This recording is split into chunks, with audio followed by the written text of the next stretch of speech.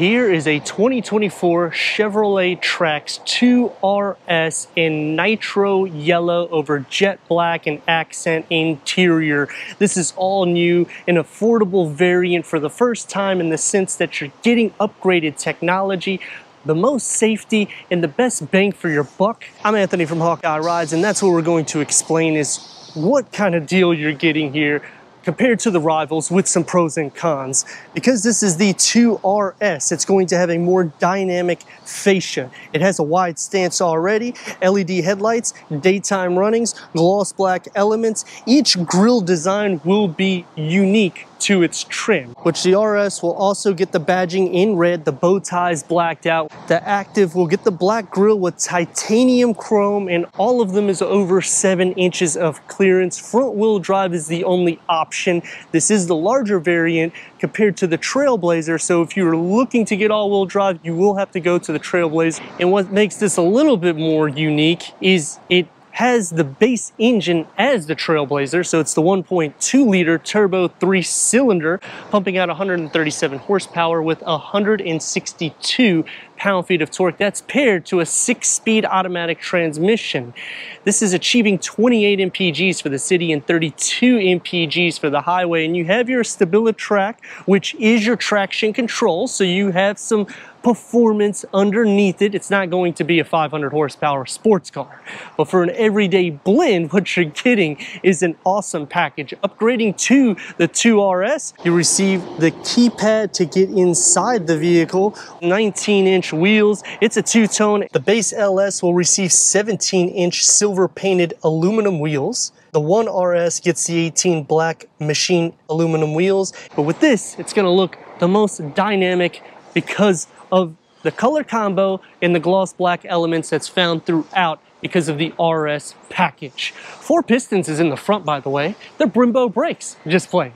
There's not gonna be that type of performance for stoppage or from the 0 to 60s, but when you're considering your MPGs and it's not a CVT, so if you're looking at the Honda, I mean, this already ticks the box when you're considering, I don't want to get a CVT transmission. If you're comparing it to Mazda, when you get into a turbo variant, it's going to be a lot more money, so the bargain deal comes out yet again. And as for the Trailblazer, if you go to the Ecotec Turbo, which is a 1.3 liter, pumping out 155 horsepower and 174 pound-feet of torque, you got to be careful which box you tick, because if you don't go all-wheel drive, it's a CVT transmission. The Trax, there's no tricks, except they forgot to put that shark fin antenna, and I have been asked in the comments multiple times on prior trims. I haven't done this trim, that's why I'm doing it right now as a review. Do they have a shark fin antenna? Right now they do not, but I'm sure it's going to be in the works. And because this is the RS, I understand that we don't have 200 horsepower underneath the hood, so you don't really need exhaust outlets to be shown. It just would look a lot more dynamic for the rear because of that wide stance that's all over the vehicle, and you get the gloss black elements yet again in the rear with the bow ties that are blacked out. And to complete the Trax, it would not be what it is without the Chevy Safety Assist, which includes 6 standard safety features, starting with automatic emergency braking, frontal collision alert, front pedestrian braking, forward distance indicator, lane keep assist with lane departure warning, IntelliBeam, and the HD camera for your reversing. Quick release going into 25.6 cubic feet of storage. You have a storage nook here. This is to hold this little thing here, so that way you can put anything, it just won't roll around inside. We also have this nice little touch which folds out similar to a Land Rover, Range Rover, or a Jaguar. Basically a storage bag, so you can just put items in and they're not going to roll around. Underneath we get a spare tire, and we're going to remove this privacy cover like so. Simple enough. And you can do this all with one hand, as you're noticing. To split fold the rear bench at a 40-60 split if you're tall like me, and that's going to increase cargo to 54.1 cubic feet, which is 0.2 cubic feet more than the Trailblazer, and it should be because it's over 5 inches longer. Let's go inside, start it up so you can hear that exhaust note.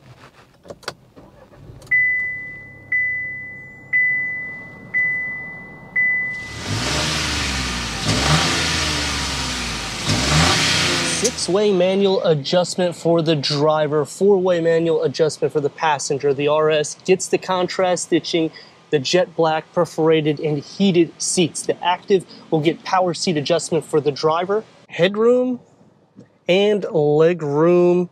The RS is going to be a more sporty interior design. It is a driver focus, a more modern, cleaned up technology dashboard layout. And the contrast will be in the red that is in the circular air vents. And you get the pattern, and it goes into the 11-inch touchscreen with wireless Apple CarPlay, wireless Android Auto, Sirius XM, AM, FM, streaming Bluetooth audio, Wi-Fi hotspot. Throw it into reverse, and we get a reverse camera with trajectory. It expands when you turn the wheel. Standard is an 8-inch satin aluminum that's going to go around the air vents. That is all stationed towards the driver. Standard single climate control, an area to put your cell phone with optional wireless charging. You get the RS badging right here, so it looks a little bit more sporty and aggressive. And another thing, you can also put your phone right here too, between the cup holders. The key fob for the new Trax. Everything's cleaned up, so even here the storage is a little bit more accessible. It's going to be more sporty. It opens up into a deep storage pocket. It's not necessarily so wide, but it can still fit quite a bit. Perforated on the sides, heated starts on the RS, multi-function with adaptive cruise control, lane keep assist.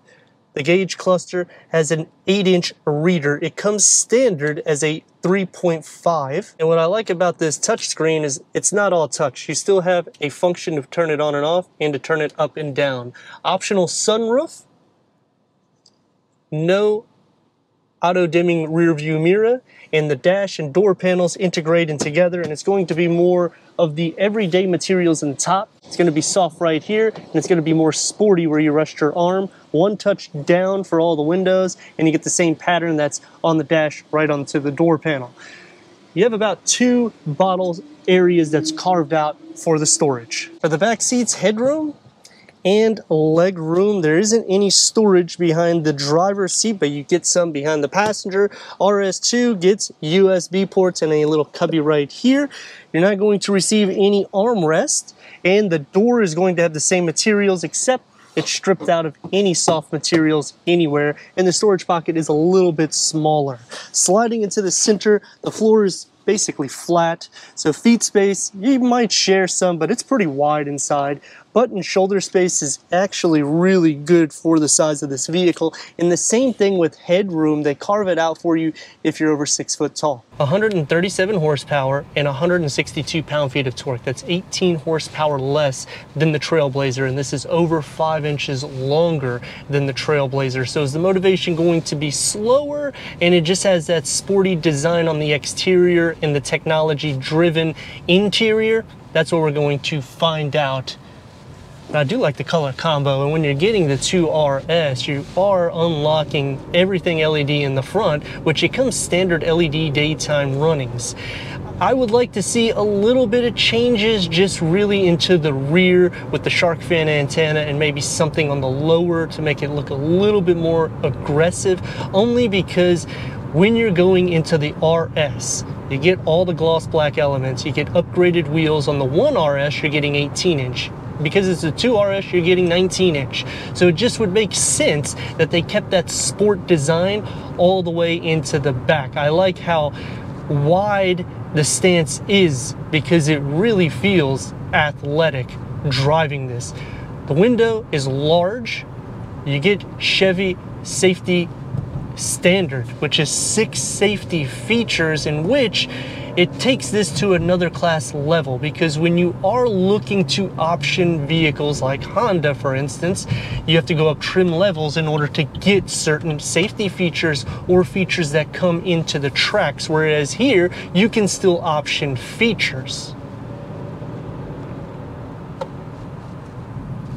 Now, it's not going to be the most quiet vehicle in class, but it does have active noise cancellation. And when you get into the 2RS, you're getting 6 speakers instead of 4. And I have heard some rumors about speaker rattling in the door pockets, which The only thing that I have came out with from the dealership so far, because it's still such a new car, is they're saying maybe it's the bass or the treble, or maybe one of the speakers may have actually blown, or you just have something that's inside. But what I'm thinking is some of the sound deadening, because they don't really put a lot, as you can hear everything from the exterior.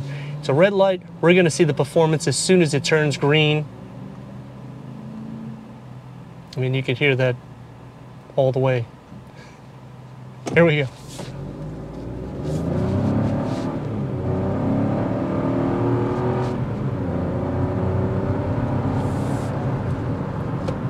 For an everyday drive, it ticks the box. It's going to take me to some pros and cons. Starting off with the pros, you're getting a lot of features. It is a bargain deal to see something in the mid $20,000 more or less loaded up, because when you go into Honda, let's face it, it's going to be more like a $30,000 price. You go into Nissan, the same thing there. Turn radius, a little bit longer than I wanted, around 3 lanes. Let's rock and roll a little.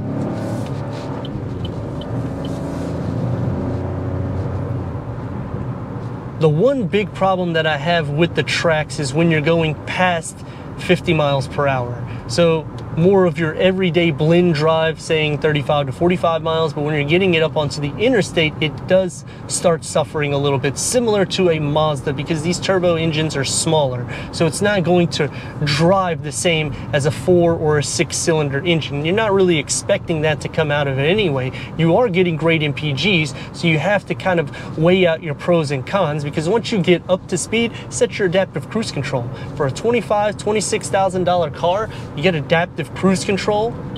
I mean, you have to start thinking what you're getting as a package. Going to some other cons, you do have to go up trim levels in order to get the USB ports in the back.